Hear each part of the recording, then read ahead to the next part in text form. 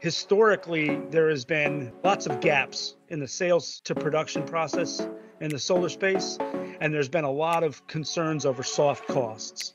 So the first one I'll talk about is just gaps, and that is, the difference between what is sold and what is installed, what the customer's expectation is versus what the actual customer experience is. And the dedication of the EagleView employees and my team and what they've come up with to solve this is utilizing our core competency.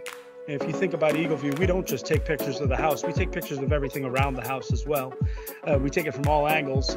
And from that, utilizing some artificial intelligence, we can analyze the path of the sun 365 days a year. We can see where shade is cast on any 6-inch square part of the world, really, or of where we have imagery, but certainly of the homes that we're doing reports on.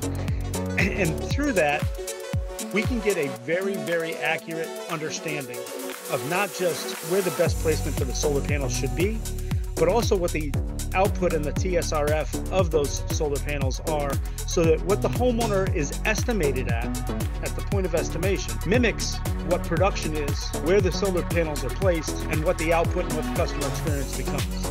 So wouldn't solar be a much better world if what was sold to the homeowner is exactly what the customer experienced as an end result? EagleView's technology is driving that vision.